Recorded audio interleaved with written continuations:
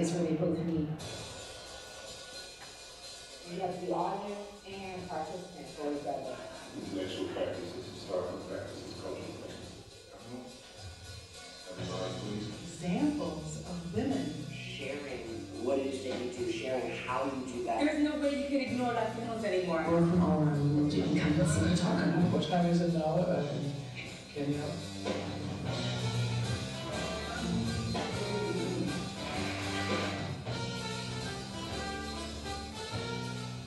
It started out about different people and about different things.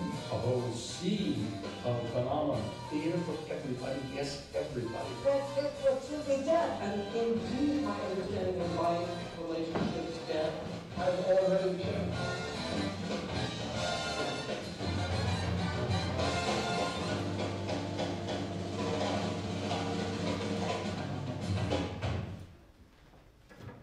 Welcome to the Segal Center and the Penwell Voices International Play Festival. My name is Antje Oegel. I'm the co-curator of the Play Festival. You're about to see Almost Equal To, a new play by Jonas Hassan Kimiri, translated by Rachel Wilson-Poyles. Both of them are here. Directed by Dan Rothenberg.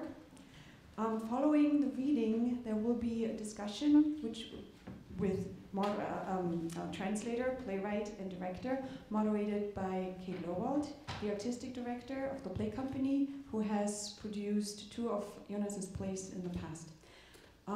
Before we start with the reading, I would like to thank the Swedish Arts Council for their support. And don't forget to turn off your cell phones and enjoy the reading.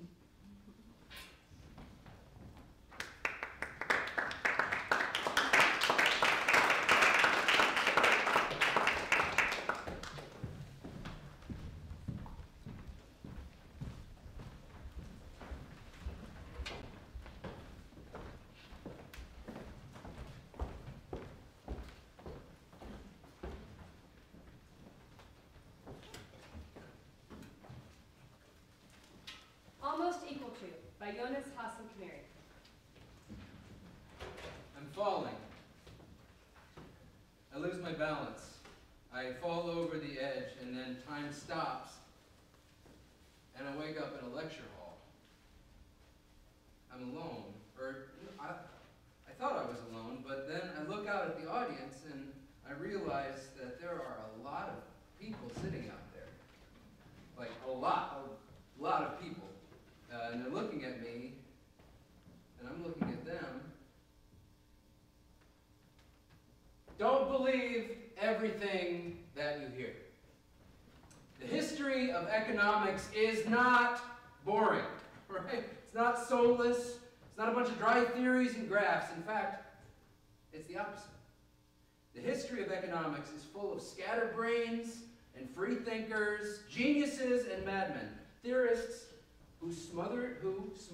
so smothered by the ages they lived in that they felt compelled to use their knowledge to create viable alternative worlds, worlds that still shimmer and fill those of us who are left behind with hope and courage. For example, Casparus van Houten. Now, the year is 1828. Casparus van Houten, in Amsterdam, has just patented the hydraulic press that will revolutionize the production of cocoa powder. The year Van Houten makes a fortune. He becomes one of Europe's most renowned producers of chocolate. But at the end of the pinnacle of his career, he decides to take a step back. Why? Researchers have scoured his diaries for clues. In March of 1841, he writes, I have been afflicted by an emptiness I cannot bring myself out of it. In August of 1841, I miss the days when I had an appetite for life. In February of 1842, everything seems so empty. Is this really all there is to life? That's what he wrote, word for word. To life. An accidental repetition. Now, what happened to Casparus van Houten?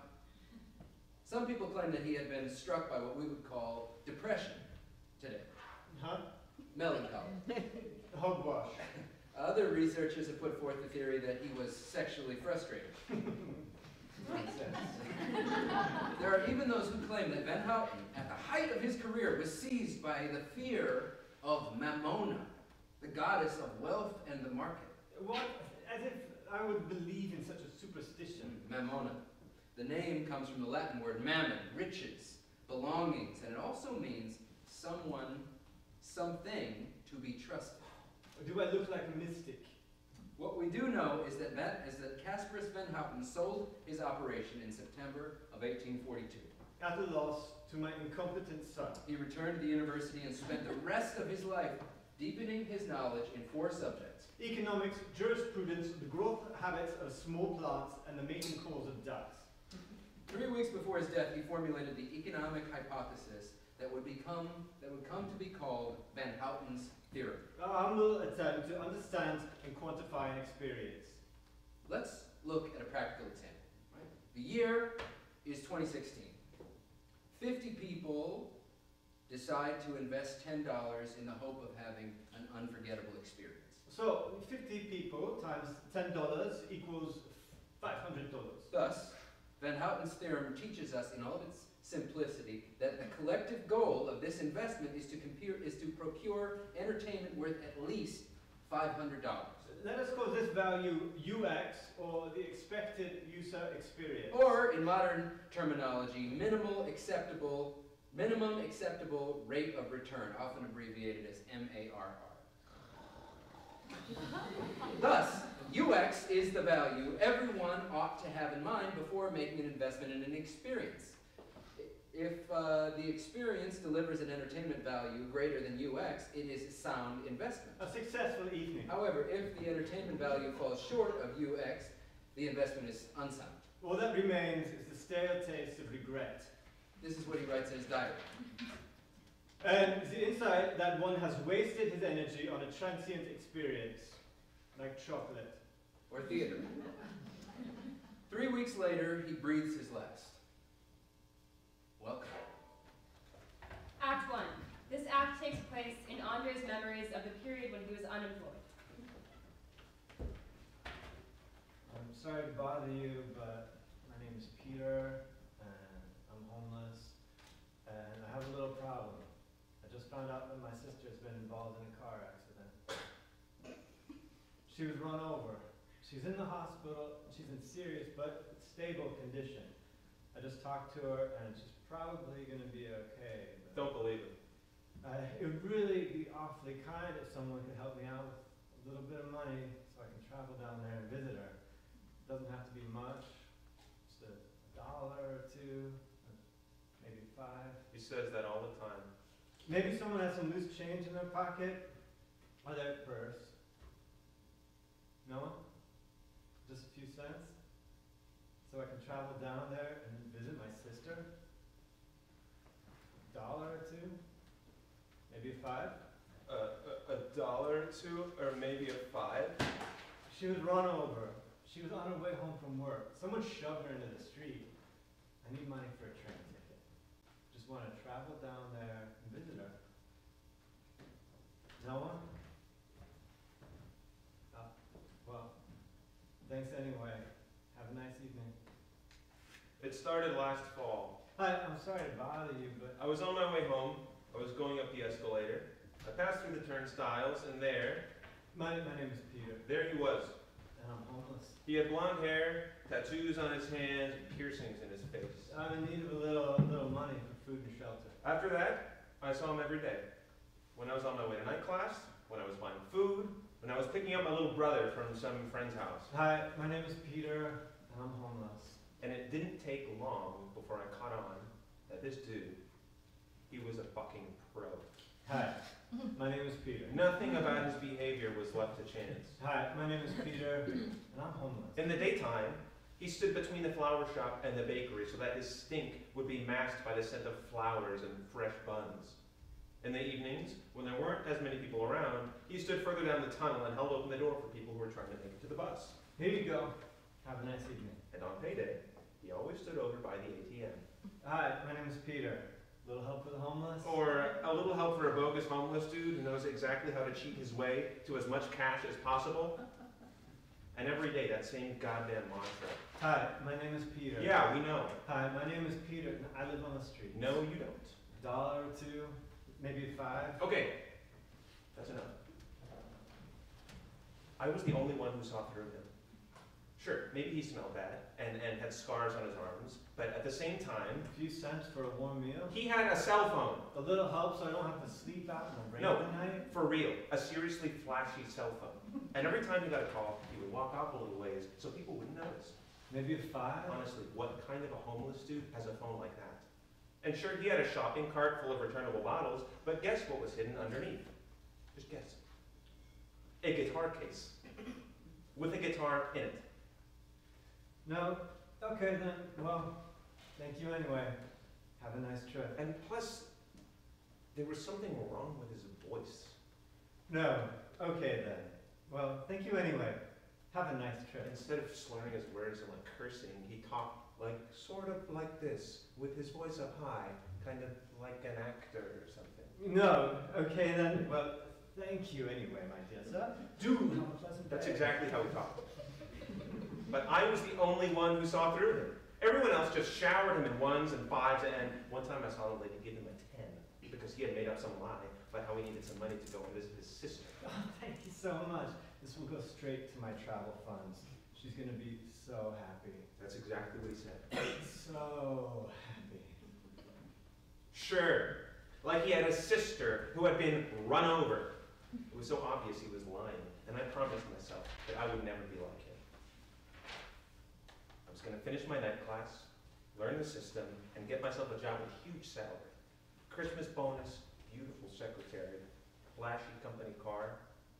But of course, I would keep helping my mom with the rent, so she would never again have to sit up all night with a calculator worrying about the next power bill. But you have to watch out for Mamona. What did you say, Mom? Mamona. Don't you let Mamona get her sharp claws into you.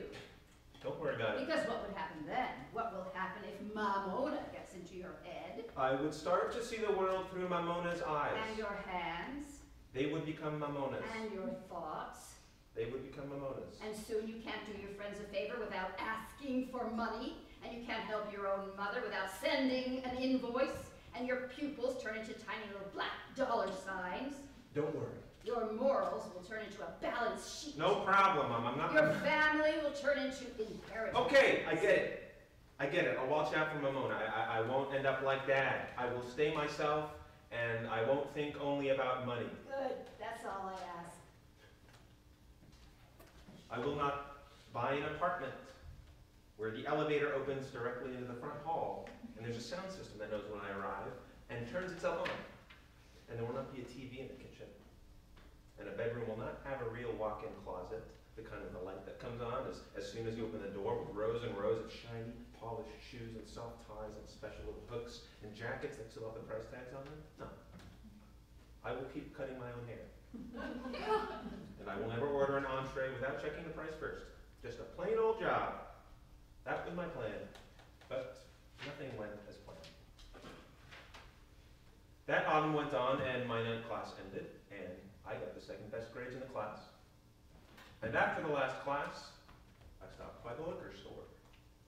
Excuse me. Yes? The champagne, where is it? We have it right over here.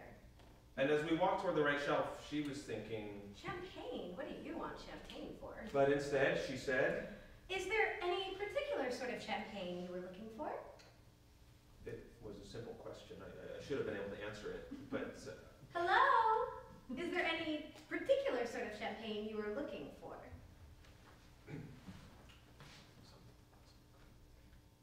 Excuse me? Ah, sure, of course. Something with lots of carbonation. I'm sure we'll be able to find something.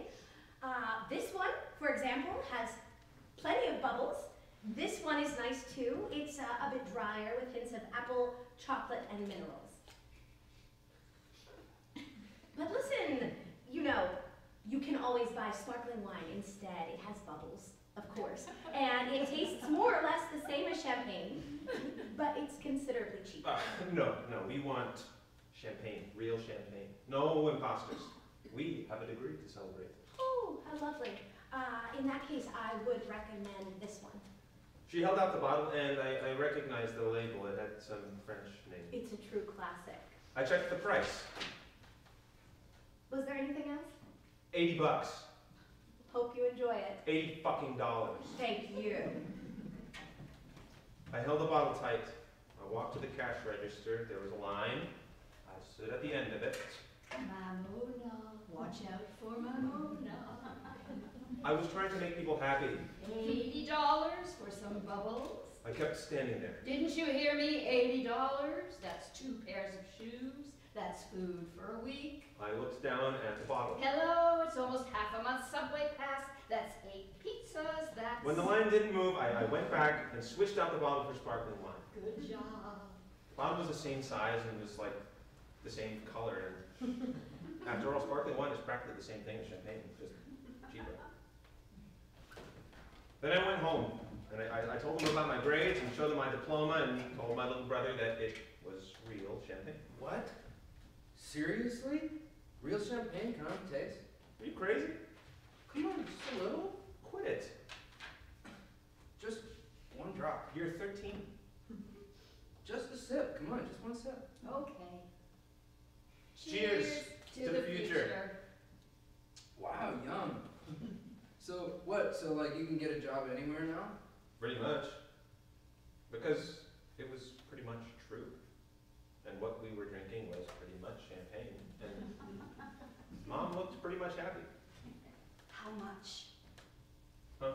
How much did it cost, the champagne? Oh, don't worry about it. Just enjoy it. Seriously, how much did it cost? Not that much. But how much? Mom, it doesn't matter. Yes, it does matter. For me, it matters. It's sparkling wine, okay? It costs like $8, but don't say anything to Ivan. I can tell it's real. And the fishy thing was, instead of getting disappointed, she looked happy. Her shoulders untensed, and she took a big sip. And when my little brother wanted to take some more, she let him. And I thought about that later on. How she seemed to be incapable of enjoying anything expensive, and how relaxed she got when she found that it was cheap. And I remember that time my little brother found out that this coat he got was new, not a hand-me-down for me. And how he couldn't believe that it had never been worn before. That it was brand spanking new, and he asked about it over and over. What do you mean it's never been worn before? It's new. Yeah, but I mean, no one has ever worn it before? No, you idiot, it's new. What? Like even you never wore it before? No, you idiot, it's new, we just bought it. Stop asking. And he put on his coat, wore it around inside for hours, even though it was this like gross shade of green with the black lining. That night an argument broke out because Mom wanted him to take it off to sleep, and he refused. And the next day he wanted to wear it at the breakfast table, and sure, things were a little tight, but it was me and my little brother and my mom against the world, and now everything was going to turn around. I could just feel it. On Monday, I went to the employment agency to register myself, and I wasn't sure how it all worked, so I walked up to the information desk, and the lady behind the register looked up from her computer with eyes that were almost as tired as Mom's after a double shift. Yes? Hi, I was just wondering how I can get registered. Get registered? Yes. As a job seeker? As a job seeker. Yeah. I mean, I need a job. A job. Mm-hmm. A job. It's not too complicated. Okay. You start by taking 4 steps back. Can you do that? Then turn your head 60 or 65 degrees to the left. Mm-hmm. What does it say there on the sign? That if you want to register as a job seeker, you have to take a number. So now you need to take a number. Which number did you get? 54. Now you just have to sit down and wait your turn.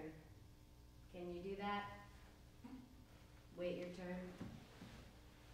I went back and sat down. 47. I waited. 48. I remained calm. 49. I did not jump over the counter. I did not beat her up. I did not kick her unconscious. 50. Instead, I got up and browsed the public computer for job openings. 51. There were tons of them. Audit executives, sales agents, accountants, 52. executive assistants, business consultants. 53. 53. No 53. 54. Here.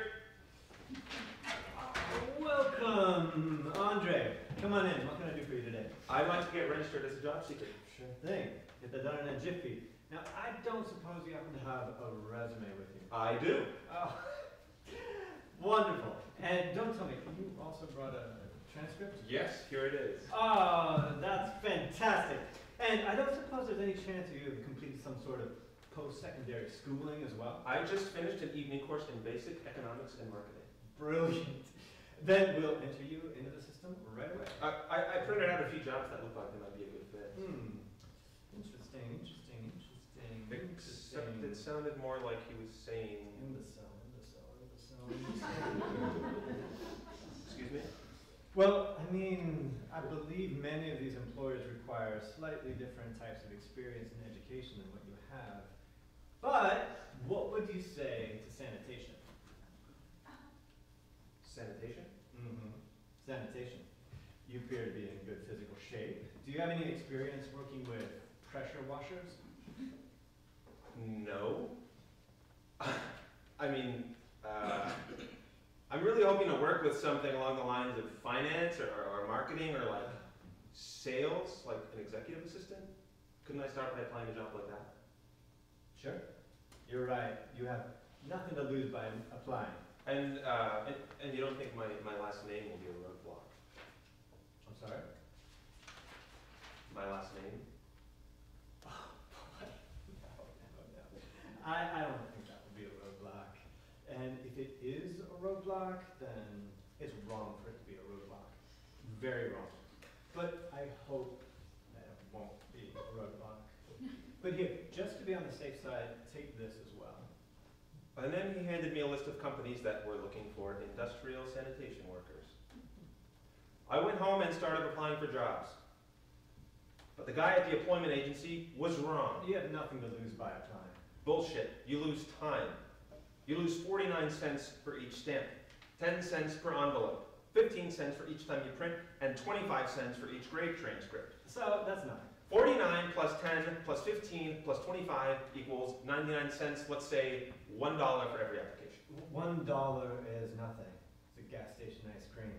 It's 2 packs of ramen. I applied for 10 jobs. 10 jobs times $1 is $10. So $10 is a movie ticket. I applied for 20 jobs. So $20 isn't all that much either. It's dinner and a beer at a crappy restaurant. I applied for 40 jobs. Okay, I see what you're saying. But no matter what I did, the response was always the same. First, there was a lengthy silence. And then, an envelope. And the thought that now it will finally happen. Hello. Thanks for your interest.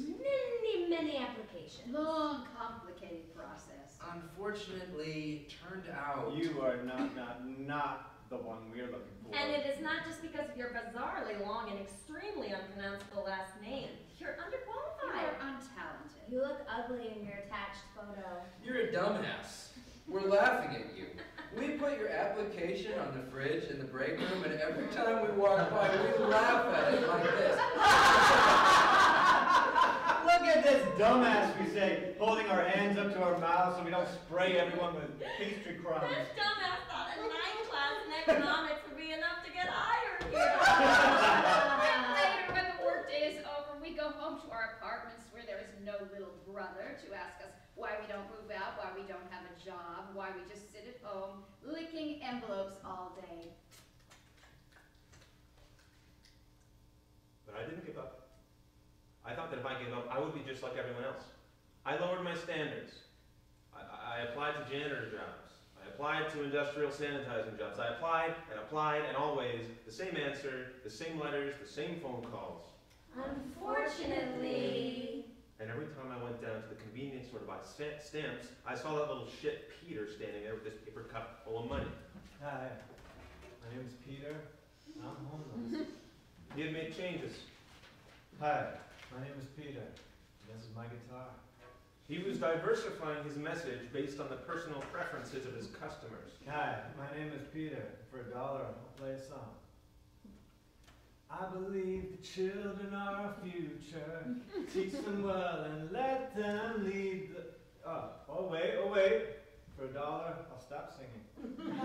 He understood the market potential of variation. Hi, my name is Peter, and I'm $3 away from being able to buy some vino. I don't suppose you could help me out. Sometimes he was honest, sometimes he tried to joke around. Hi, my name is Peter, and I'm the CEO of a listed company. Give me $1 or $2 to cover my next bailout. But this particular time he was going with the crying method. He sat there in silence with fake tears in his eyes, rocking back and forth, hugging his knees and checking his phone.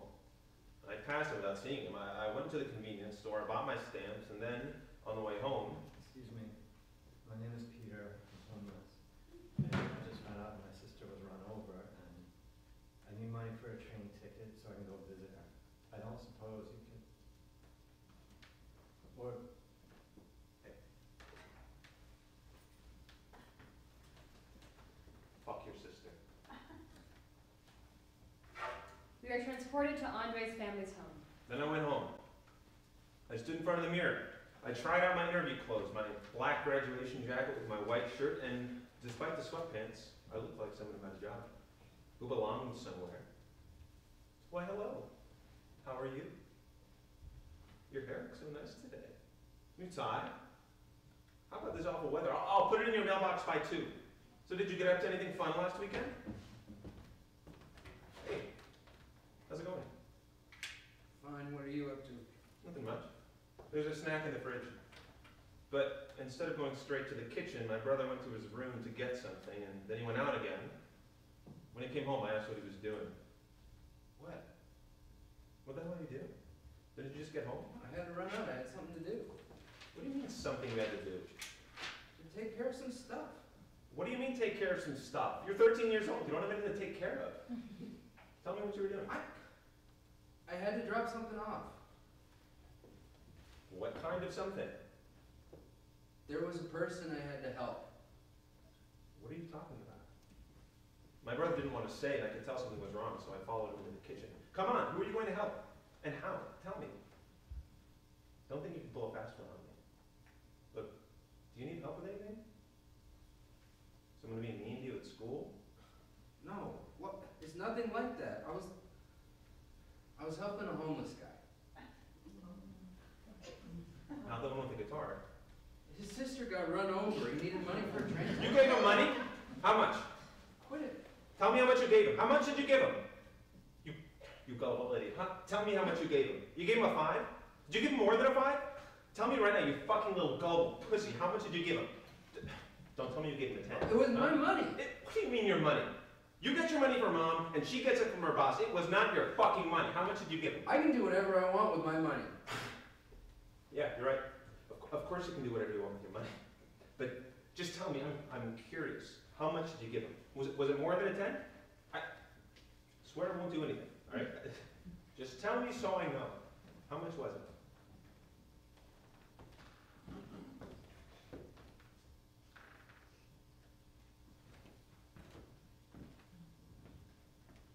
And I admit it. I was a little frustrated. He roared, "What are you, totally fucking stupid?"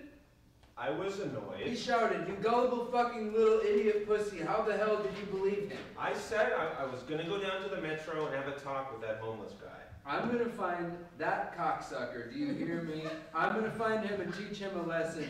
You don't fucking take money from children, you just don't. I left the apartment and took the elevator down to the street. I could tell there was going to be a fight. There was no fight. I did not let my rage get the better of me. His knuckles were bloody when he got back. I went over there and I talked to the homeless guy and convinced him to give me back the money. He washed his hands in the bathroom and got red stains on the towel. I went to my brother's room and I handed him the $50 bill and apologized for losing my temper. He said, "Why are you crying? Are you a fag?" I explained that we have to stick together. We're a family. We can't trust anyone, especially not fucking homeless people who will say anything for money. He said, if you give your money away again, I will kill you. Do you hear me? I will kill you. I comforted him. He said, now stop crying, or else I'll beat on you too. Then we hugged, and I went to my own room. Right? We made up, didn't we?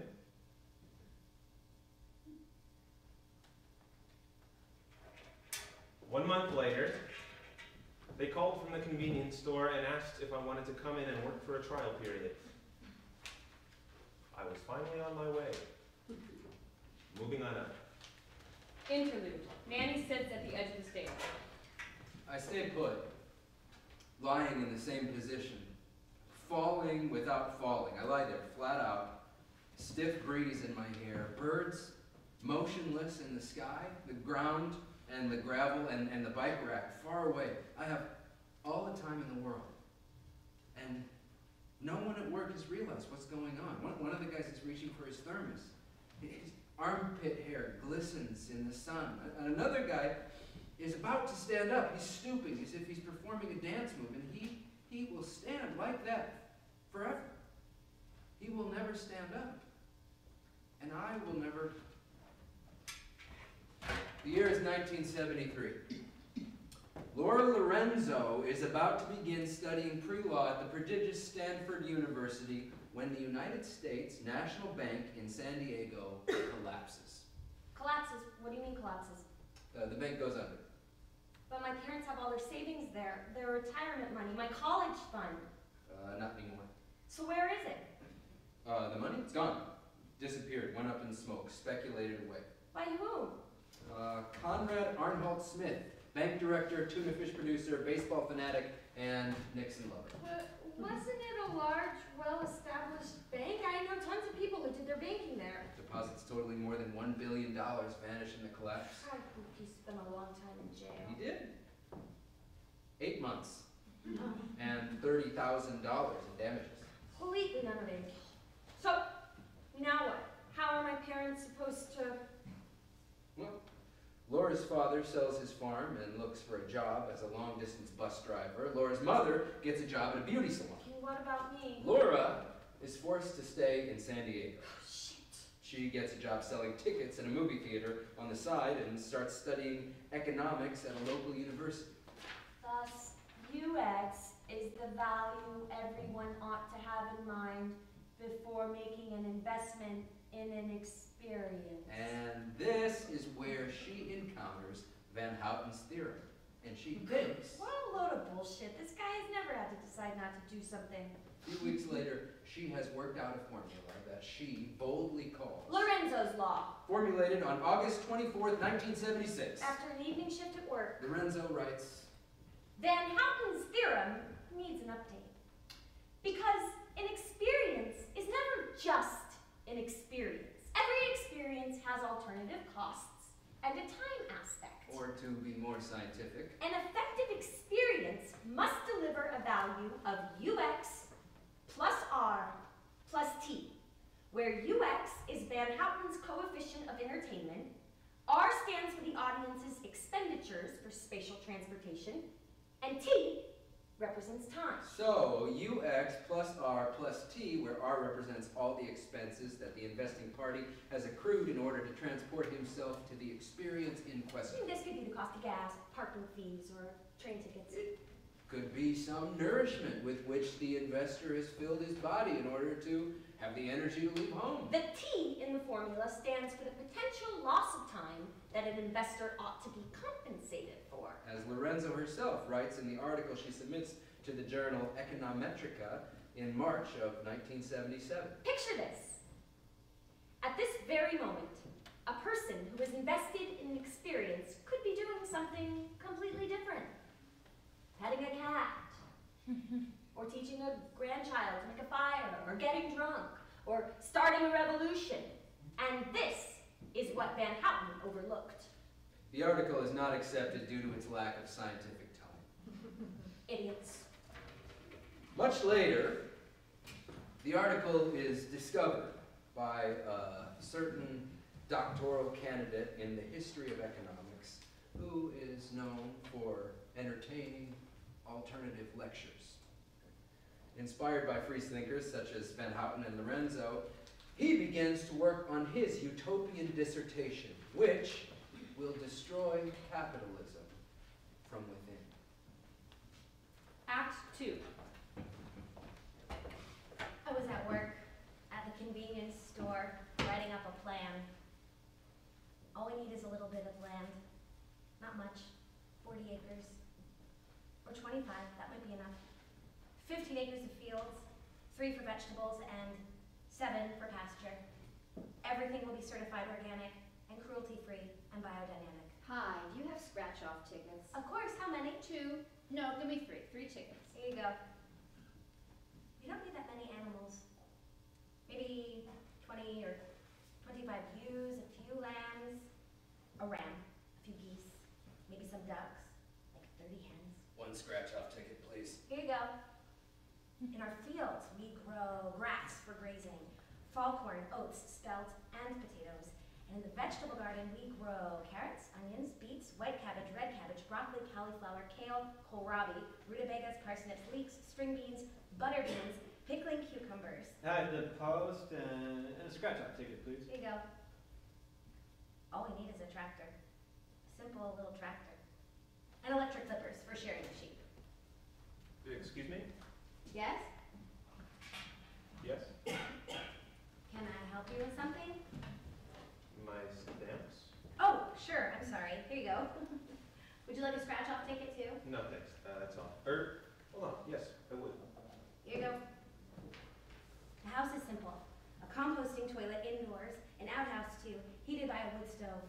We'll get our hot water from a thermal tank.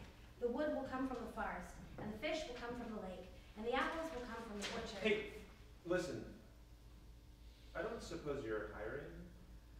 I'm between jobs right now, and my background is in sales and marketing, and I can see quite a bit of underutilized sales potential here. I don't think we need anyone just right now, but I'm not the owner, so you can always drop off an application. Oh, great. I'll just put that here. And we'll be in touch if anything comes up. Thanks. Thank you so much. Where was I? The land, the earth, the house, the quiet, the self-sufficiency, the freedom. What about the smell? Martina 2, a copy of Martina enters. What? What will we do about the smell? What smell? The outhouse, the composting toilet, manure. Get used to it. How long have we been working here? 6 months? 6 months? 2 years, 4 months, and 3 days, and we still haven't gotten used to this smell. Stop complaining. Red coffee, homeless people, old fruit, newspaper ink. Ugh, we can go home soon. And then we have to meet with the job coach. Do you know what we should do before then? Buy some new perfume. We can't afford new perfume. Maybe we could call our parents and ask We don't need new perfume. Do you hear me? We have everything we need. We have a perfectly adequate job, which we hate. We have an apartment, a damp 2-room apartment with alcoholic neighbors in a neighborhood that our friends are afraid to visit. We have a boyfriend, Cheeto-shaped, financially incompetent. Well, we have a wonderful daughter. That's true. We want for nothing. Nothing? Nothing. Except a career. But that will change soon. Martina 2 shoves Martina in to the job coach. I finally went in. Nice elevator. I signed in with the receptionist and took a seat in the waiting room. Nice coffee machine. Yeah, this looks really promising. Then I went to the bathroom. Look at this toilet paper. And when I came back out, there she was. Welcome. She introduced herself and we went into her office. She smells so good. Hi, is this the first time you've met with a job coach? I nodded and looked up at the clock. Oh my god, I'm dying! Look at that clock! Are you feeling nervous? It must have cost a fortune. No, not particularly. That's great. Well, how about if I start by explaining how this usually goes, shall I? So, the package your parents have purchased includes 9 coaching sessions, 12 open seminars, which are completely voluntary, and then there's what we call a DISC analysis. As she spoke, I thought about other things. DISC stands for dominance, inducement, submission, and compliance, where dominance has to do with power and control. Interesting. I thought about how spelt is a good crop to have in the rotation because it's easy to grow and its foliage suppresses weeds. Submission is more about patience and persistence. And potatoes are good because it helps the dirt and fights the weeds. Please listen. I also think we'll need a few role-playing exercises to help you feel confident when it comes to your next job interview. I thought about my family's strange relationship to money, and Felicia was at daycare, and Aunt Solveig, who was on her deathbed, and that voice I had started hearing again, and the minutes which were ticking by. My goal during these sessions is to help you reach your goal. Do you understand? Wow, time flies when you're having fun. Do you have any questions for me? Me? Yes. Is there anything that you're wondering about? How much the clock cost? Where she got her perfume? Questions? Questions. Of course I have questions. Why does everything feel so wrong? How can the banking sector be larger than our entire economy? How can I give my daughter a secure future when the world is heading for ruin? What am I supposed to, how am I supposed to, where am I supposed to get my hands on 25 acres of cropland? How do you rent a bunker? Where do you buy gas masks and survival shit and protective suits? And why is it good for parsnips to be sewn after cabbages? What kind of perfume are you wearing? Shut up! Why do people say, I see, and how long do you plan to stay there when I tell them about my job? And why does everyone say that I need to fulfill my potential? And how do you put a stop to a horrible voice that insists on measuring the world in numbers and dollars and in percents? Me? And why am I standing here thinking up all these questions when deep down inside I know I will never ask them? Anything at all? No, I don't think so. Okay. How about if I ask you this instead? What is your personal goal for these sessions? Where would you like to be when we're done seeing each other? I would like,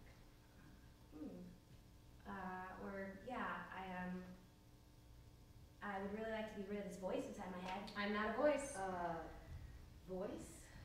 Okay. I'm your true self. Or, well, I guess it might sound weird, but sometimes when I'm by myself. Not just when you're by yourself. I feel like I hear a voice in my head that isn't me at all.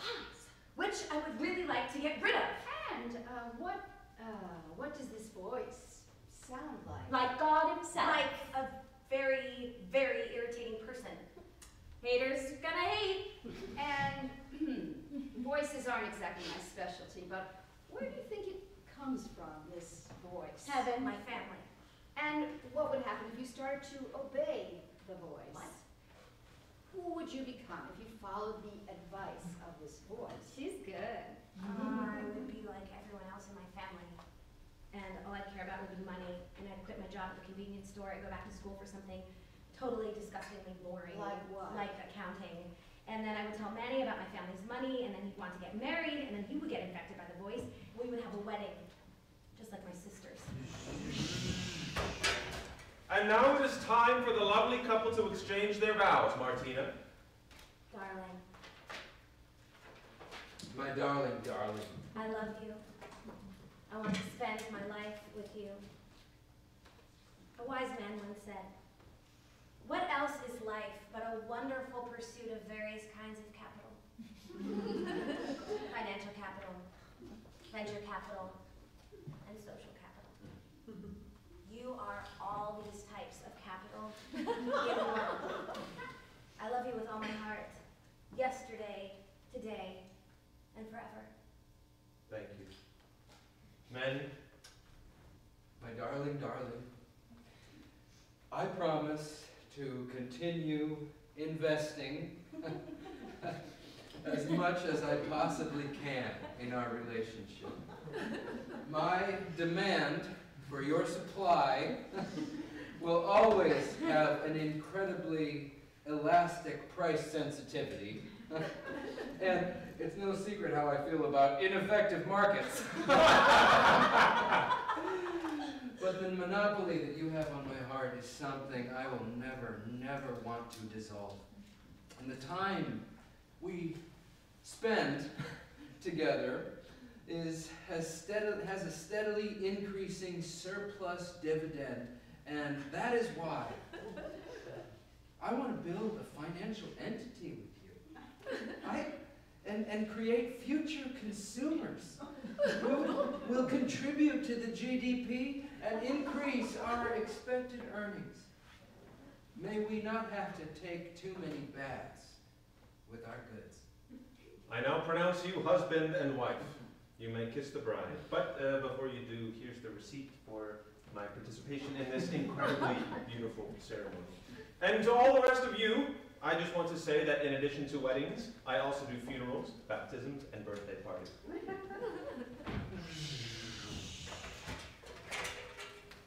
like we have an exciting journey ahead of us, but that's all the time we have for today. Oh, already? I stood up to leave. Ask her how much she costs. I said, thank you. How much do you cost? I put out my hand and said, just one more thing, but it might be a little personal. Go ahead. How much do you charge? Excuse me? How much do you cost? How much are my parents paying for this? Do you feel that it is of great importance for you to know? Oh, how come much on, I'm not stupid. I saw the secretary and the coffee machine and the tea lights in the waiting room. And the toilet paper? So, of course, I'm curious about how much you cost. Give me a ballpark figure. Do you cost more than $100 per hour? Is it important for you to have an exact number? More than $150? Do they pay you more than $200 per hour? Say they did. Say your parents had chosen to pay more than $200 per session. Isn't that a sign of how much they care about you? How important it is for them, for you to fulfill your potential? No, don't say that word. I hate that word. And, forget it. I just want to know how much your time is worth. My time is worth $8 an hour. Under the table, no night or weekend pay, no social security. That's how much I earn when I stand behind a counter at a convenience store. And yet my time is still far too valuable for me to ever come back here. No. What are you doing? Say you're sorry. I walked to the lobby. I passed the receptionist. No, come back! Don't run away! I knew I would never come back here again. Then a few weeks went by, and Felicia fell down at daycare and ripped a hole in her snowsuit. $50 for a new one. And Maddie's bike was stolen. Shit! $100 to buy one used. And I did my shopping at different stores to find sales, and I tweaked recipes so they would fit our budget.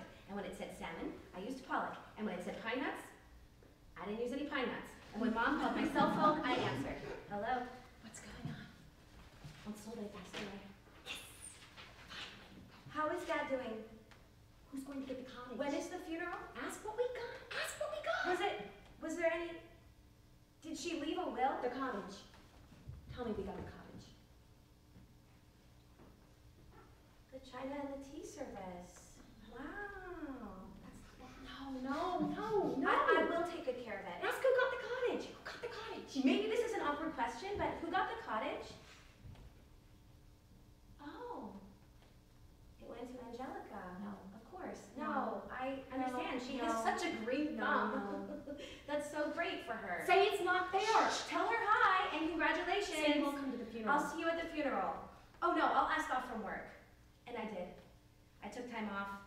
I rode the commuter train to the church. And all the while I tried to remind myself that I am not her. No, you're really not. I sat in the second row of pews, dressed in black, and I listened to the organ music, and I mourned on Solvay's death. I sat beside her and thought about how much the tea service would be worth if we sold I it. thought about the scattered memories I had of Aunt Solvay. Either at a pawn shop or online. The time she showed me how to use an egg beater. Maybe it would be better to just divide it up and sell it separately, spoon by spoon. Big round tears rolled down my cheeks. Or you could melt down the tea service and make one solid lump of silver. I thought about the cottage. I wonder how much the cottage is worth compared to the tea service. I thought about everything we could have done with the cottage. Build up a self-sustaining small-scale farm. Or quickly put it in Felicia's name to avoid taxes and then renovate it and resell it.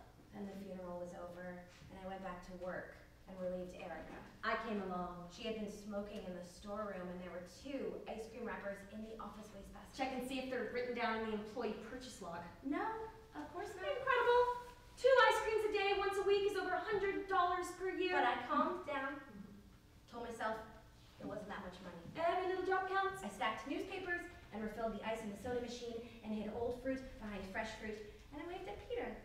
Peter. What? Why are you waving at him? Because I like him. He's nice. He's not like the other homeless people.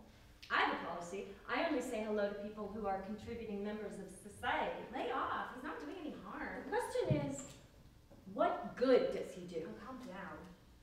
Look at him. I feel sorry for him. Don't feel sorry for him. I never went back to the job coach. I kept working at the convenience store.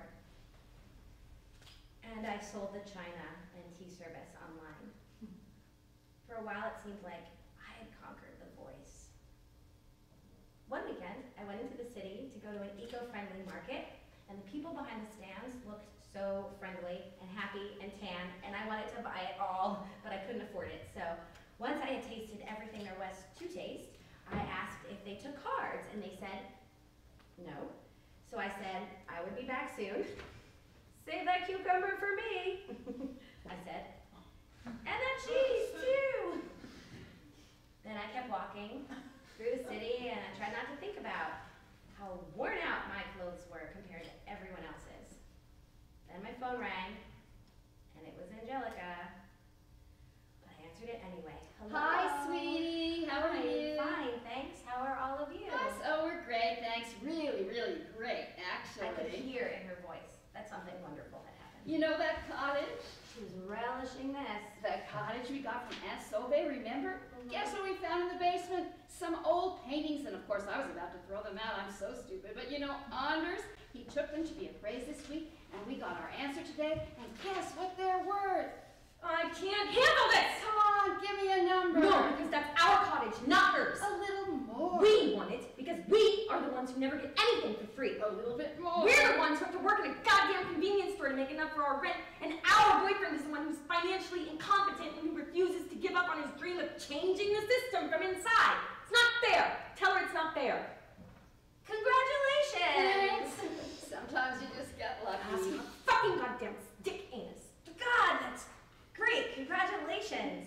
And we hung up, and I pictured how my sister was sitting there in her perfect yard, in her perfect hair, in her perfect neighborhood, with her perfect sons who are never allowed to play soccer on the perfect lawn because the blades of grass might break off at the wrong height, and then her mother would cry perfect fat tears that would bloom like flowers on her perfectly ironed blouse. Let's go in here. I walked into a department store. I walked to the makeup counter. Take off your raincoat. Under the raincoat, I was wearing a shirt with sausage stroganoff stains. There it is.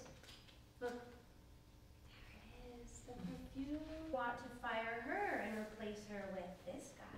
My background is in sales and marketing, and I can see quite a bit of underutilized sales potential in here. Erica got fired and was replaced by Andre, and I taught him all the routines. I showed him how to clean the hot dog roller and defrost the ice cream cooler, and more often, I would take time off and walk around the city instead of working. Enjoy yourself.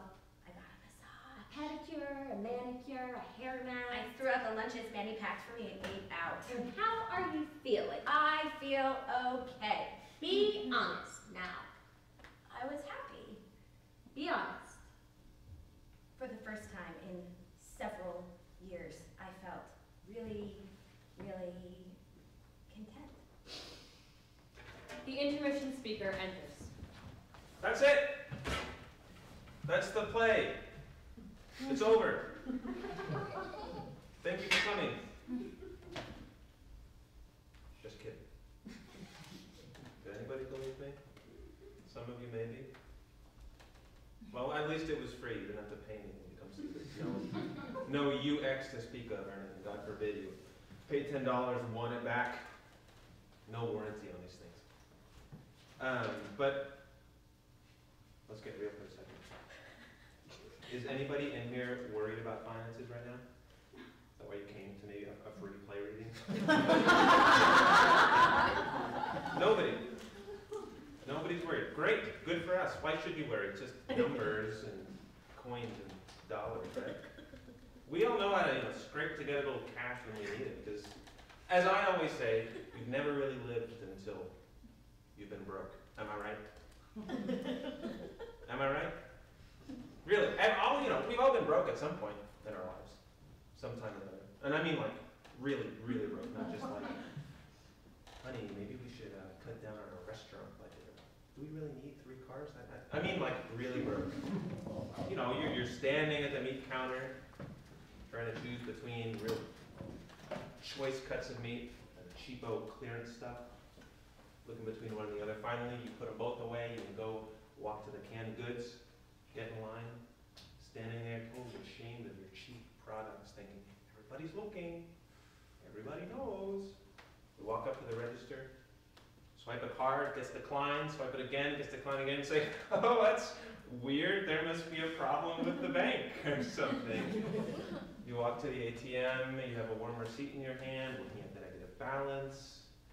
The black dizziness hits you at the thought that your rent is due soon. We all know that your friends don't answer your calls on certain dates. We all know how to poke around in coat pockets, look under sofa cushions for any coins that might be lying around. You don't have to beg, it's all lying around there somewhere. We've all been there, right?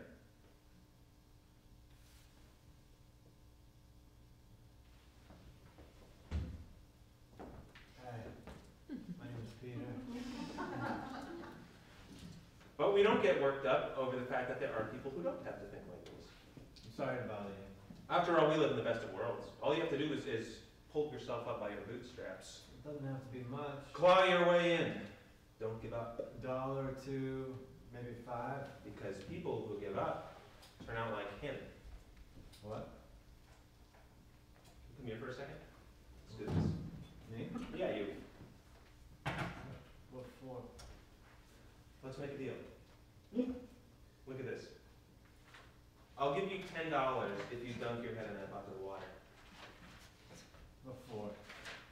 For fun. It'll increase the evening's UX, won't it? Wouldn't it be fun to see how long you can hold his breath? It's just water. $10? $10.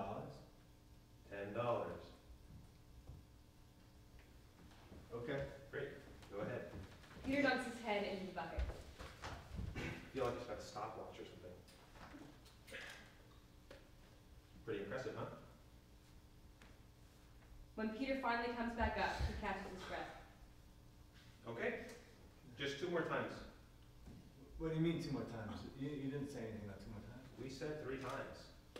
We said 3 times, right? If you do it 3 times, I'll give you $10. Now, come on, just 2 more times. Take a breath if you have to. Ready? Let's go. He's fine. It's fascinating, actually. Did you know that the left lung is just a little bit smaller than the right lung because it shares part of the chest with your heart? Isn't that special? Peter's body flounders. He tries to come up. At last he lets go.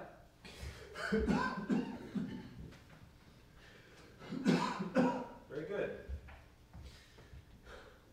Where are you going? I don't want to do this. What do you mean? I'm going to pay you $10. Okay, let's say $60. $60 in your hand, then you can go. Either that, or I can give it to somebody else. Does anybody want to get their face a little wet for $60? Just stick your head in the water for a minute tops. Then you can walk off stage and you're safe. You will have come out on top this evening. Anybody? Look, we have towels. I'll do it. I'll do it, okay. Great. The intermission speaker pushes Peter into the bucket and holds him down, even though his limbs flail and he does all he can to come back up. It lasts longer than the time before. Peter flails and then lies still. The intermission speaker lifts him out of the water, revives him, and sticks the money in his pocket. Hey! You alright? You still with us? You're done. You can go home now. Or home. You can have a glass of water if you need to. Bad joke. Okay, I guess we're done here, but you know how it is. The show must go on. Here we go. Act 3. We are transported to the other city. Freya enters. I saw it happen. Everyone saw it happen, but no one had time to react. She looked the wrong way. It happened so fast. Suddenly, she was just lying there. We return to the capital city and enter Manny's memory of his dad. You will end up just like me. Just you wait. That's what he would say to me in the morning in the kitchen, after his night shift as his painkiller tablets were fizzing in the glass of water. You will end up like me. But Dad was wrong. I didn't end up like him. My body didn't break down thanks to 4 different part-time jobs. My back never suffered a slipped disc. I didn't retire on disability. I've stopped drinking, and my family will never split up just because I spent all my time chasing after money. Dad was the one whose life revolved around maximizing dollars and cents, not mine. Right, darling? Darling? Darling? Oh, definitely not. We have other priorities. We don't have much, but what we have, we are careful with. That's what we always said at first. You remember that? When we were both studying at the university, we lived in a water-damaged apartment. We made up our own dish called cottage cheese noodles.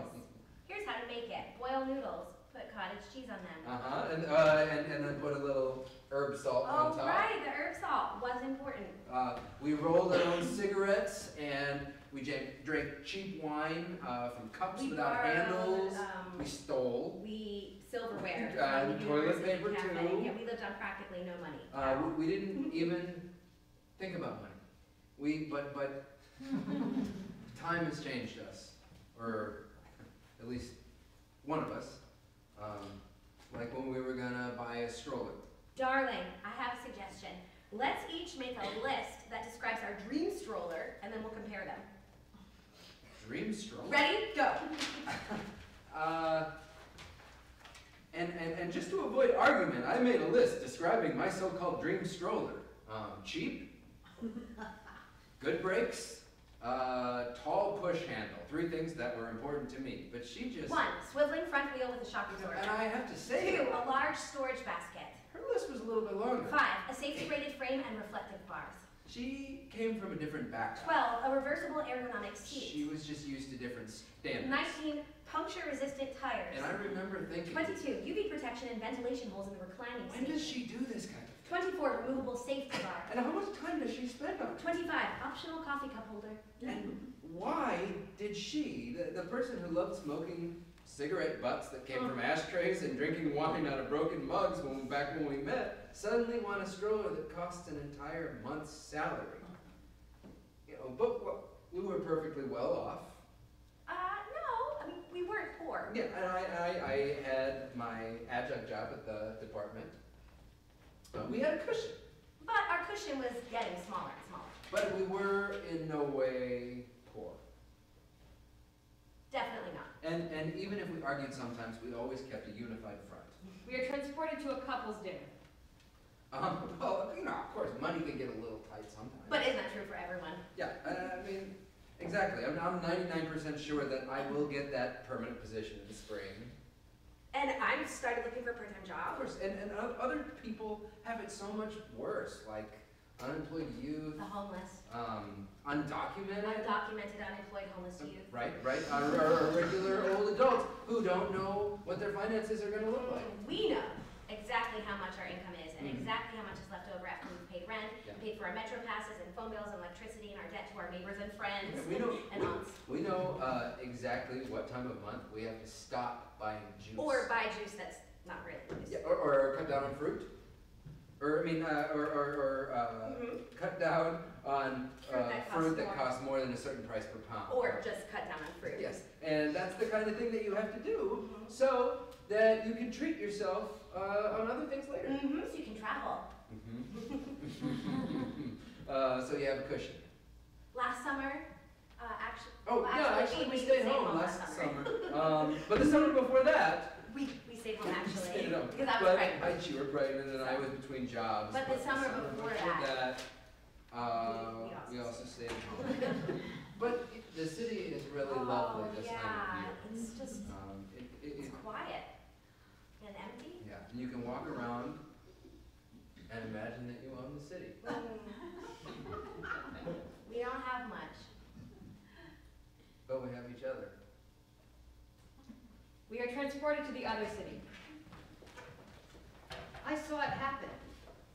Everyone saw it, but no one had time to react. Suddenly she was just lying there. She'd been run over, and the car stopped further on, and the driver didn't dare to approach, but we did. It was like we made a circle. Everyone came too close, so someone yelled, "Back off," and then people backed off. The ambulance showed up in just a few minutes. Must have been a coincidence. It must have been nearby. And I stood there with her purse. I don't know how it ended up in my arms, but I just wanted to help. And that's why everyone thought that I had been with her. And soon I was sitting beside her in the ambulance, and we rushed with the lights and sirens toward the ER. And I looked at her and her skin, and it didn't look too bad. There was just a little blood coming from the cuts, and her one leg was broken. Anyone could see that because the bone was sticking straight out under her dress. You could see white through the fabric, and it almost looked a little funny, but I realized that if I started laughing, they might misinterpret it. So I sat there quietly, and I listened to the sirens, and the ambulance attendant pressed on her chest and placed a rubber mask over her perfectly shaped lips and asked me what her name was, and instead of looking through her purse, I saved time by saying that her name was my name. We are transported to Manny and Martina's home. Later, she found a job at the convenience store, and then we had a little more of a cushion. I hate every second of it. Although she didn't like it very much at first. I hate the customers, I hate that it smells like old smoke, I hate the rotten fruit and the leaky coffee machine.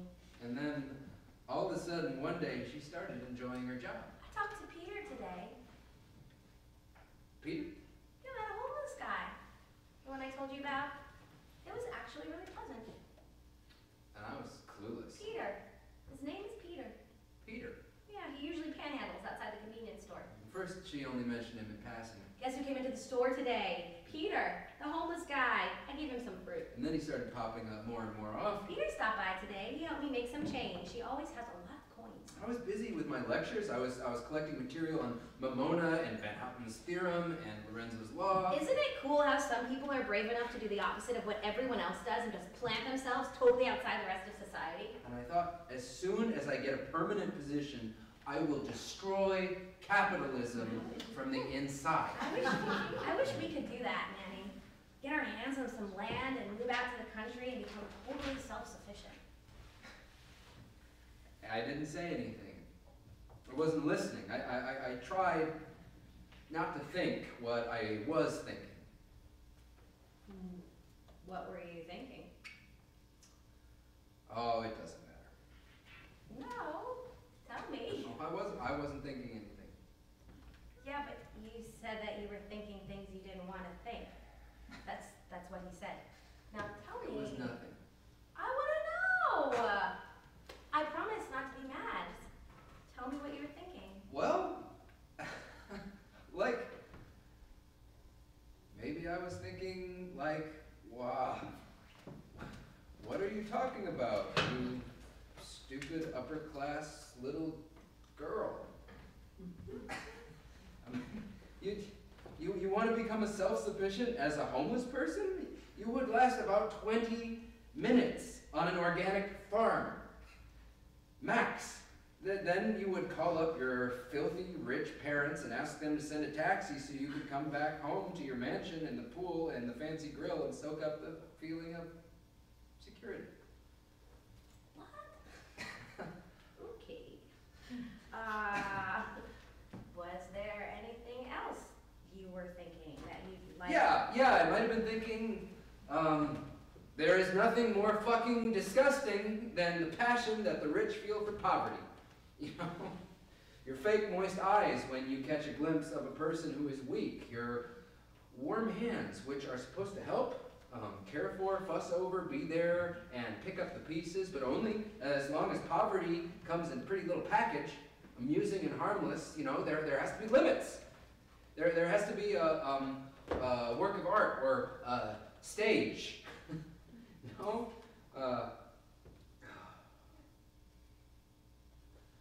User experience value. This lack of resources must never pop up unexpectedly in your living room, right? Or in your stairwell, or on your doorstep of your home in your country. Poverty is not allowed to follow you home after a visit to the theater. It has to end when the applause does, because otherwise you would be reminded that poverty isn't beautiful, or amusing, or heroic. Poverty chafes and aches. It silences and shames. Poverty is backs that bends, and friends that betray, and ligaments that snap, and tongues that go silent, and dads who disappear.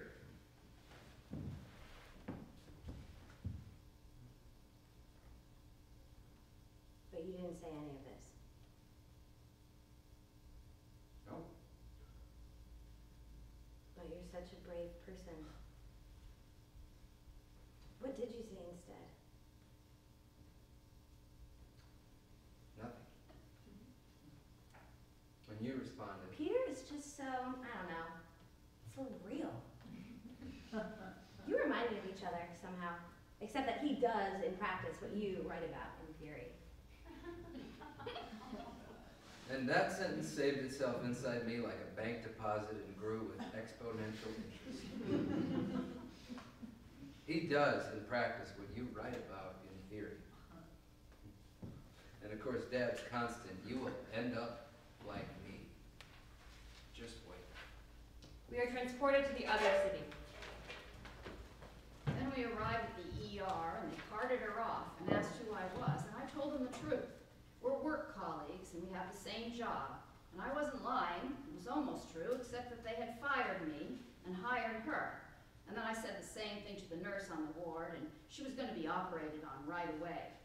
They registered her under my name, and I thought it was fitting. I thought they can change that later once everything is cleared up. The important thing right now is for them to revive her as quickly as possible. It will be okay, won't it? I said to the nurse, who still didn't want to let me in the operating room. She nodded and said, we're doing everything we can. And then she locked the door and vanished, and I went to the waiting room where there were free cookies and juice and coffee and tea, and I took a few tea bags and stuck them in my pocket, and a few cookies, and I drank a little coffee, and I thought, every cloud has a silver lining. Mandy and Martinez home. The day before I was going to give the last lecture of the semester, we were sitting in front of the TV. Will you find out tomorrow? Our daughter had fallen asleep. They'll call tomorrow, right? You think you're gonna get it? I don't know. They said a lot of people applied for the position. I have a good feeling about it. Why else would they have given you so many instructional hours? I changed the channel on the TV and sighed so she would get that I didn't want to talk about it anymore, about the permanent position. I was already nervous because we were changing, because she was drifting away. Manny, with a tenure-track job. Who would have thought it back then when we were stealing spoons from the university cafe? On TV there was this black and white movie where a woman fainted and a man laid her on a chaise longue. You know what? Peter told me something really funny.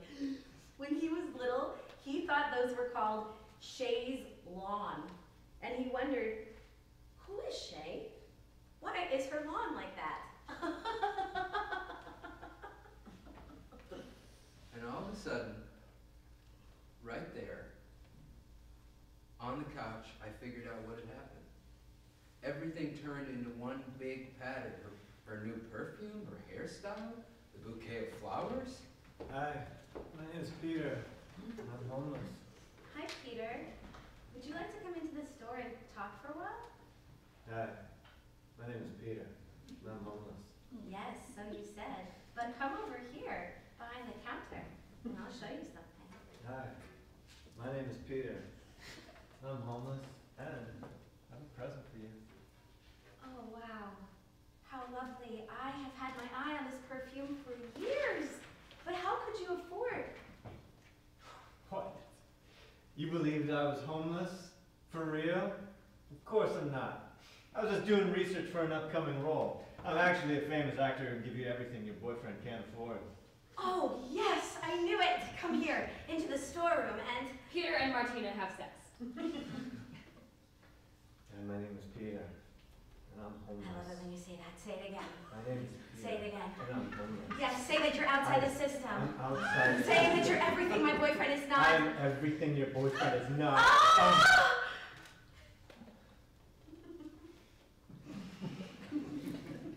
Stay with me. No, Peter. If you only knew how much I would like to do that. But I can't. I have to go home to my loser of a boyfriend. I hope he realizes how lucky he is. He doesn't. What does he do for work, by the way? Right now he's an instructor at the university in the history of economics.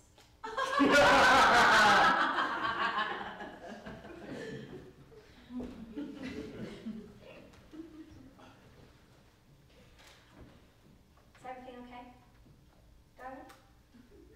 The presenter on TV was talking about an international report that estimated the amount of money that goes untaxed and is kept hidden from all the tax authorities of the world at between 21 and 32 trillion dollars. You seem so preoccupied. I changed the channel. I thought, $32 trillion, that's 32,000 billion. And 32,000 billion is 32 million millions. Hello? Are you listening? And I nodded, yes. I said yes. I was trying to listen to her, and I changed the channel to a documentary about killer whales. Oh, you know who loves sharks? Peter! Huh. But those are killer whales, darling. If you can't tell the difference between a killer whale and a shark, I think you should ditch your plans of becoming an organic farmer. She didn't say anything. Documentary kept playing on TV, and then she stood up and walked to the bathroom. Fucking idiot. She was right. She took her phone with her to text him from the bathroom. I kept sitting there. I got up to go to the kitchen and have a little nip from my bottle, pop a mint to hide the smell. I tried not to think about what would happen now. The first excuses, staying with a friend, I'm gonna call if I'm gonna be late. The sex, so different, so much better. Break up.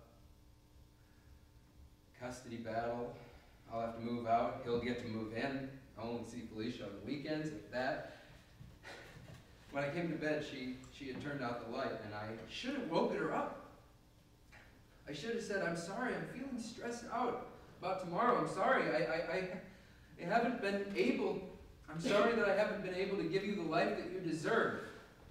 But that's because the people who have the money hide it, and you know how much $32 trillion is? You know how much? Do you want to know? It's this much. But I didn't wake her up. I just crawled into bed beside her and I tried to fall asleep. The other city. After the operation, they came out with her, and several hours had passed, and I was still there. I had sat there in the waiting room, eating cookies and drinking coffee and juice. You could drink as many glasses as you wanted, and no one would say anything. And they rolled her into the room, and I could tell that she would be okay. There was life in her skin, even though it was pale, and even though her face was covered by that mask, and the doctor said it was serious. I knew she wouldn't die, and I tried not to look disappointed. I smiled. I showed what I wanted was best for her, and after the doctors left, I sneaked into the room and sat down next to her with her purse in my lap, and I whispered, I'm here now, so that she would feel safe and calm, because a nurse said that she might be able to hear even if she couldn't respond. I sat there for half an hour or so and said nice, calming things. I said we were co-workers, and it was almost 8:30 at night, and that there was a room with free juice and cookies and coffee out in the hall. And if I'm not here, then I'm sitting in there, and when you wake up, all you have to do is call for me, and I'll come, okay? There was an old man in the same room, but they rolled him out before she got there. And his side was full of flowers and bouquets, and next to the radio, there was even a box of chocolates in plastic wrapping, and I thought it was unfair that he had so much and she had so little, so I moved to the bouquets to her side. I took away the cards, and I tasted a piece of chocolate. I could tell it had been bought. It didn't have that dusty taste the old chocolate can get. It was soft, and it melted in my mouth, and I thought, wake up now so we can eat chocolate and decide what to do tomorrow. The capital city. Dad said, you're gonna end up like me. But that wasn't true, because he had never gotten a phone call from his department that said, I'm sorry, the permanent position has gone to someone else. And Dad never had to go into a university bathroom and run water so no one would hear what was going on. Oh, I went to the lecture hall. It had 200 seats and 13 students. It was my last lecture, and I swore to myself that it would be different. Welcome! Nice to see so many of you here. Although there aren't that many of you. No one laughs. The history of economics. Why? Why? And for whom? Alchemist, utopian, and revolutionary August Nordenskjöld has the answer. He is born in Sibbo Parish in Finland in 1754. His life's work, the production of gold. One guy's fallen asleep. Two girls are looking at their phone. In 1779, King Gustav III sends Nordenskjöld to London to learn how to make gold. While in London, Nordenskjöld changes. He has a stormy relationship with an Italian perfume maker. He becomes involved in fighting the slave trade. He writes a remarkable treatise that predicts the development of a stock market that is completely detached from the real world. Once he returns to Sweden, the king shuts him up in a workshop with one simple task: make gold so as to arm a superpower. But Nordenskjöld, he wants to make so much gold that the entire economic system collapses. Nordenskjöld continues to deliver gold, more and more and more gold, up until the money markets implodes. Economic systems collapse. And for a short time, there is so much gold that no one wants. People use gold to seal pipes. People use lumps of gold as doorstops. They mix it with gravel and make roads. It takes several decades for the gold market to stabilize again. But by then, Nordenskjöld has already moved to Sierra Leone, where he establishes an alternative society based on work rather than speculations pulled out of thin air.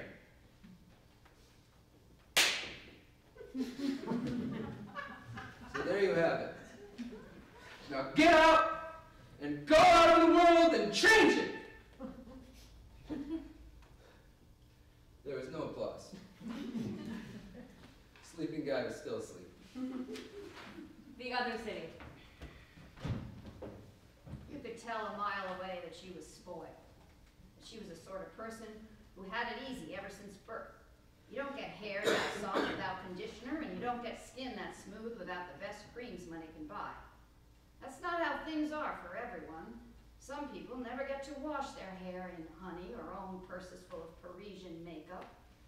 You could see that the fingernails that hadn't broken off were perfectly manicured, and presumably her teeth were white and beautiful, and I was just about to investigate.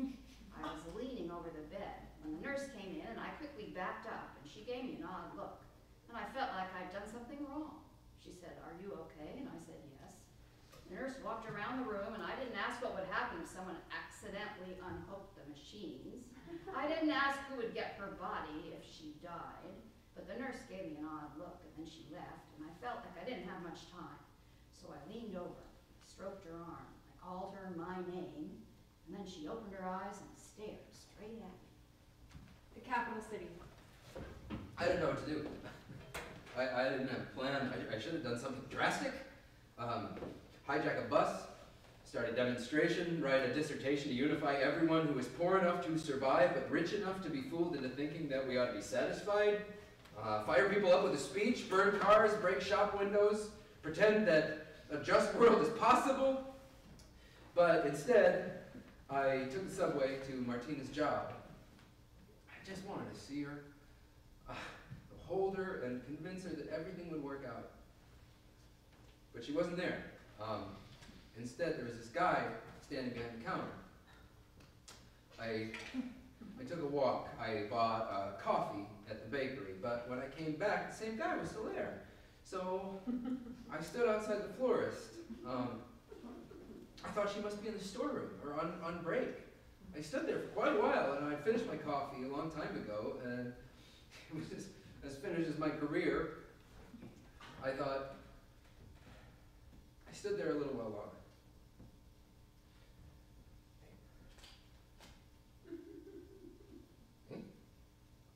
Hey, where's your friend? What? Your friend. That guy who always used to stand there? The blonde guy with the guitar? I really don't know. Look, when you see him, can you say hi for me and tell him I'm sorry? For what? He'll know what it's about. Just say I overreacted a little bit. It was a misunderstanding. Tell him that for me. The guy with the little brother.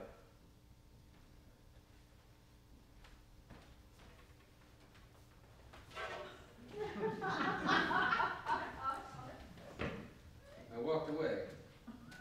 I saved the money that he gave me. I took the subway home. a homeless guy was on the platform. He was missing his upper teeth. He was talking to himself, and he smelled like pee. I walked by him quickly. He didn't look healthy. He had scabs on his face and dried blood on one ear. I walked to the other end of the platform. On my way home, I used the money to buy a scratch-off ticket. I could feel that I would win. I knew that I would win. I was 100% sure that I would win. I didn't win. The other city. She looked at me and tried to say something, and I was right. Her teeth were white, almost as white as her cast and the sheets. And I gave her water, and she said, "What's going on?" And I realized she didn't recognize me, and I explained. I said, "You were hit by a car. It was an accident. You walked straight out in front of a car." And she said, "I don't remember anything." And I said, "It was an accident." And she said, "I have this feeling that someone pushed me. Have you called my brother? Please, can you call my brother? His number's on my phone. Peter. His name is Peter." I had no idea how her phone worked, so I handed it to her, and she dialed the number. And when he answered, she started to cry, and the color returned to her face, and I realized more and more that she would be okay. She wasn't alone. The nurse came back, and this time she had a guard with her. I realized it was time to leave. I left her purse on the chair. I motioned that I was going to get something to drink. She didn't notice when I left. She was talking to her brother. And I sneaked out and I said hello to the guard who told me to leave. And I walked toward the exit with the guard steps behind me. I followed the exit signs. I left the hospital. I didn't take anything from her purse. I left it all there. All I took was the cash. And the next day I went back to work and I said, Now let's wipe the slate clean. I know you tried to replace me. She's not here, and how can you depend on her if she doesn't even show up for her third day of work? The capital city.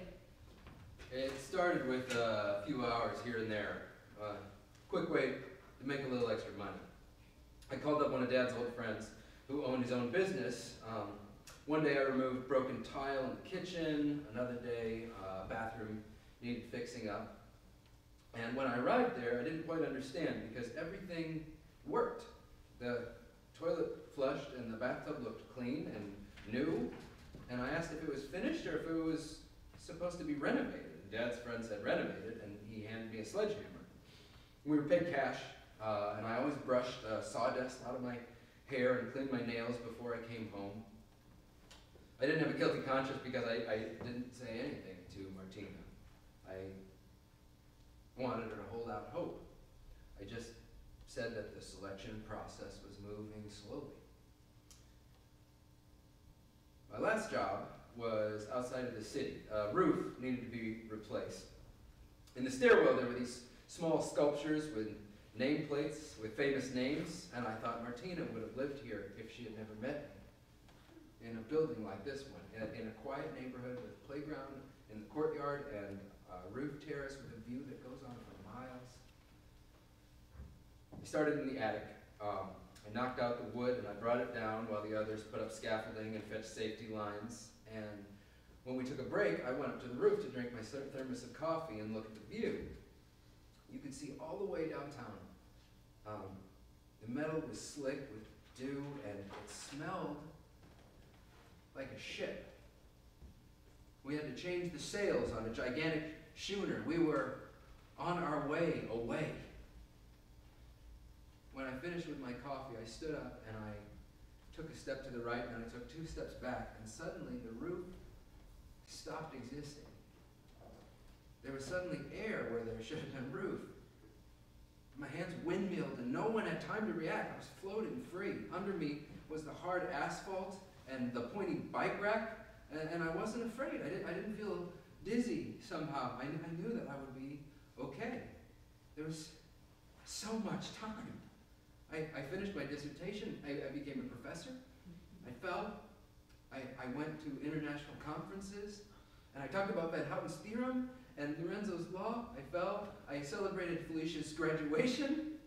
I visited Dad's grave. I fell. I thought I would never be like him. I fell. There was nothing to be afraid of. Time is infinite. The ground doesn't exist. Do you hear me? The ground doesn't exist, don't worry. You don't need to be afraid. The ground doesn't exist. We're all going to be okay. The ground, all we have to do is hope, because the ground doesn't exist. The ground doesn't exist. The ground doesn't exist. The ground doesn't exist. The ground doesn't exist. The ground doesn't exist. The ground.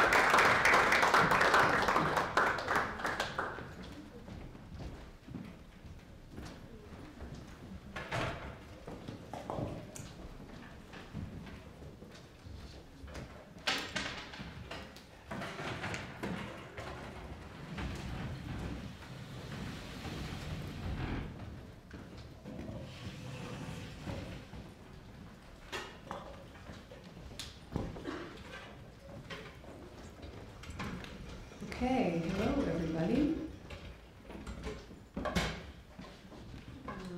I'm sure Dan is backstage for a second, will join us.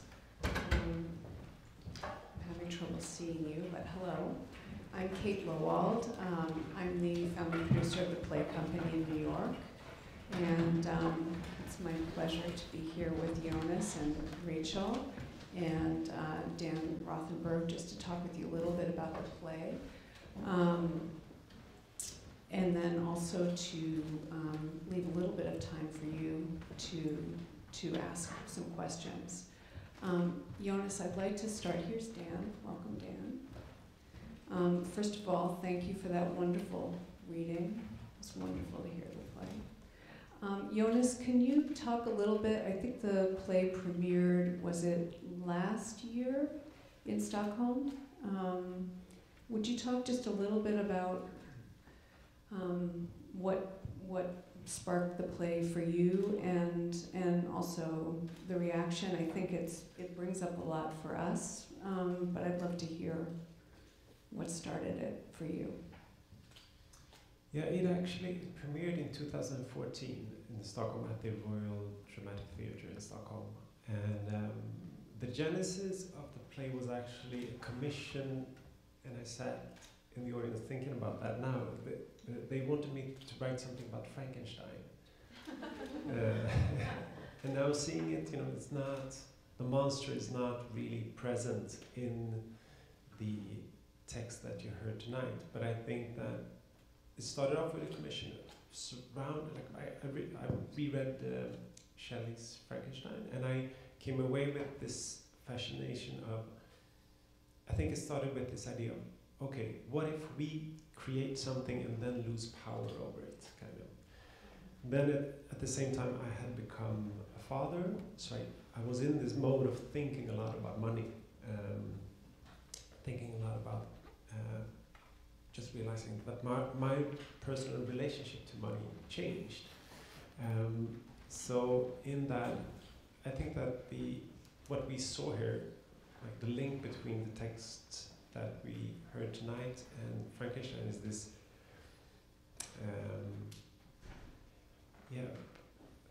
a fascination with what numbers do to people, I think. And I was not at all interested in writing something that would bash capitalism, but rather see what happens when kind of numbers come in between people and force them not to, numbers create friction, but also in a sense happiness and liberty. So this is, I think it would be too easy just to bash capitalism. It's very easy to see the negative aspects of capitalism, but it's also interesting to watch the allure of capitalism and the allure of money. So I think that's how it started for me, and then I handed the play in the spring of 2014, and then there was this kind of long silence when I got the feeling that the theatre were kind of trying to find like breadcrumbs of Frankenstein in it. But then they put it up and yeah, they just, the final performance was just a few weeks ago in Stockholm. And you were telling me before the reading that it had a very strong reaction. Can you tell me about that? Yeah, I think that I think the reactions came a little bit from the fact that it was performed in a very, very rich area of Stockholm. And I don't know New York enough to know the boundaries here. I know that I tried to impress Antje last night because I said that I lived in Bushwick back in 2002, and I saw that you were like, oh wow, Bushwick back then. I realized from your reaction that maybe that was not a great idea when but I don't know how I don't really understand how the areas here are linked to prosperity, but in Stockholm I see that very clearly, like how economic possibilities kind of create very, very clear boundaries between different areas. So the play was performed in a very rich area, in a very with an audience who are not thinking a lot about money, because that's what happens when you have a lot of money. Money becomes like air. You don't think about the fact that you have them. So I love the intermission speaker when he says, we've all been poor, right? And in that room, people are just like, yeah, we've been poor, yeah. And I don't mean, giving up your third car poor. People are just, okay. And it's interesting to see that, and a lot of things that I thought were just, this is how we all think, in that room created a lot of weirdness. We always have walkouts, always, yeah. In the intermission, there's always one or two. That's a specific scene that creates a lot of reactions. Also, once there was in reactions, both like protests, the intermission when he takes the guy and puts him in the water. But at one point they started rallying, shouting to the intermission speaker, stop it, don't do it. And then there was someone who started a fundraiser to be able to pay for the guy who was putting, they were like, okay, so everyone chip in, and they started they wanted to give him money in order not to do, everyone on stage and everyone in that room know that we are taking part in fiction. But there's something with that. I thought it was interesting that their response was kind of trying to bribe him or trying to use money in order for him not to do this act towards Peter, the character. Yeah. I was looking online today at pictures from the production in Stockholm, and then also it was produced in Germany recently, and from the pictures, I don't know how accurate this is, but in Stockholm, the show had sort of bright colors and a lot of Baroque, in some scenes, Baroque scenery and costumes and gold statues everywhere. It looked almost whimsical in a lot of ways. And then in Germany, it was very stark and sort of industrial feeling. It was just very, very, very different. And so I was thinking, your plays are produced all over the world and obviously speak to people all over the world because people want to produce them. And from what I know of your plays, you have very little stage directions. So I think directors have quite a bit of liberty in terms of how they stage your plays, and you've seen them staged many different ways, I'm sure.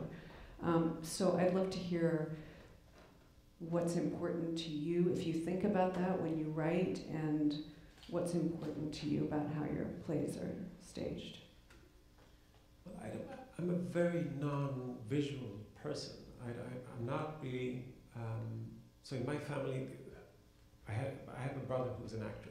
So in my family, we ended up, I became the book nerd, and so I've always been into literature and writing, and I'm also a novelist, so I spend time writing books, and then take time off to write theater because I enjoy it so much. But so I don't have an image of what it would be like. I remember with my first play that we worked on, Invasion, I remember the director coming to me and saying, so what do you visualize for this play? And I said, I think I had a suggestion which was just, maybe we could just do like a dark stage and no actors, just voices. And I remember her saying like, no, but it's not, then it becomes a radio play. And I was just like, yeah, maybe that's a good idea, because in my head I don't see it. I'm very happy to see it now, but in my imagination is very voice driven. So what I mainly do, I give a lot of liberty to the directors, and then what I do when I attend rehearsals is all my notes are just like notes on tone, I guess. Well, actually she's lying when she says that. He's trying to make a joke that doesn't work here. So I rarely, I haven't seen the Berlin production yet, but from the images they look very, very different. And I think that's the beauty of it. I love when directors are kind of not too cuddly with my texts, if that makes sense. When they take the text and also, not to kind of kidnap it in a sense. It's quite similar to what Rachel is doing when she's translating me, actually, kind of recreating something rather than imitating. But I've also been to versions of my plays when I've just been like not really, especially in Germany actually, where I've not really realized that it was my play, kind of, because they've taken so much liberties, and I'm just like, I didn't write a fruit fight. Why are they throwing fruit? Or like quoting law. In one instance, it was a long quotation of Schiller in my play that I hadn't written, that they had put in there. Then I just like snuck out. But I think that's also why to me that's the amazing thing with theater, that there is this, you create a space in a room where those kind of things can happen.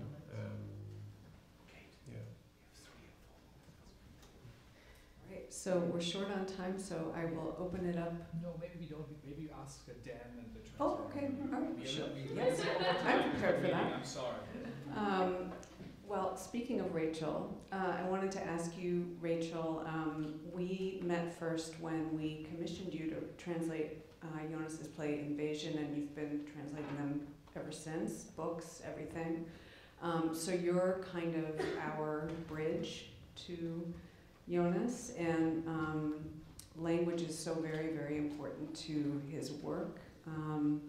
I just wanted to ask you, maybe talk about this play, what you were thinking about when you translated it, and what's important. Sure.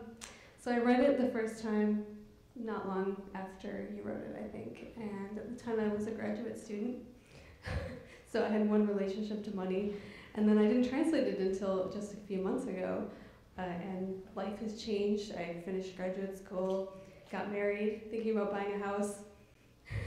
Completely different relationship to money. So I think a lot of what I was thinking when I was working on it was just kind of shame of like recognizing myself and your characters. And I know that you write such good characters that you see parts of yourself in so many of them, but it's always a little bit like uncomfortable realization that, oh yeah, that seems familiar. And I think this one is actually one of the most straightforward texts linguistically that I've translated of Jonas's. The first thing I translated of Jonas's was his novel Montefiore's second novel, and that one was amazingly tricky and so much fun. And I could just say that it's a real gift as a translator to work with an author who will let you mess with what they're doing. I appreciate that so much about working with Jonas. Do you find, not only just thinking specifically about the language, but any, I guess especially thinking about money, and I don't really know what the financial culture is in Sweden, but did you think about translating that in any way, or did you find it very straightforward and I thought about it in the sense of one thing I'm interested in a lot when I translate is like cultural references that are very different in Sweden and in the US. And I find in a play you have to consider them differently than in a book because the audience has this very immediate, like you kind of need to know right then. You don't have time to think what might this word mean. You just need to go with the flow. And that came up a lot when we were working with Invasion as well.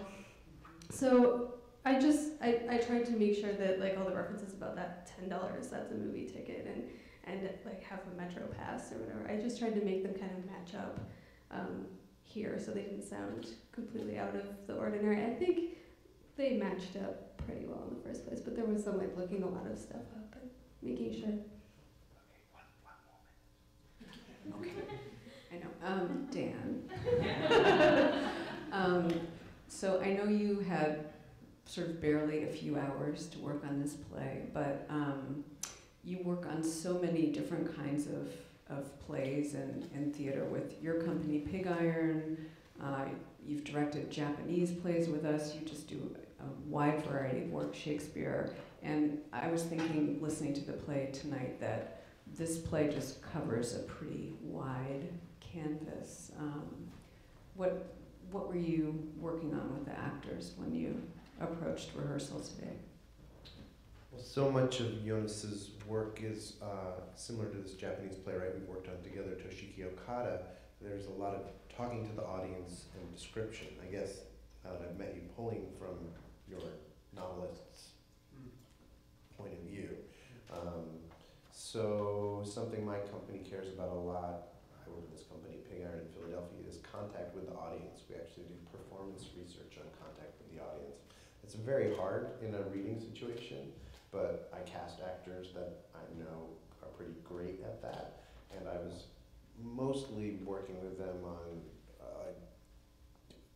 just talking to people, basically, and the notes that I had time to give had to do with like that feeling of complicity, which I think is very important in what you've written around money, which is especially Andre's character saying, you know how it is.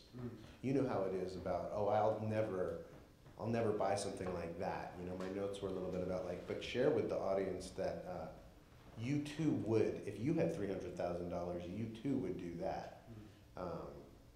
So that was something that I worked on a little bit. It's at 8 o'clock Okay, next week. all right. It's a little bit tough, but Thank you. Thank you so much for coming, everybody. Thank you.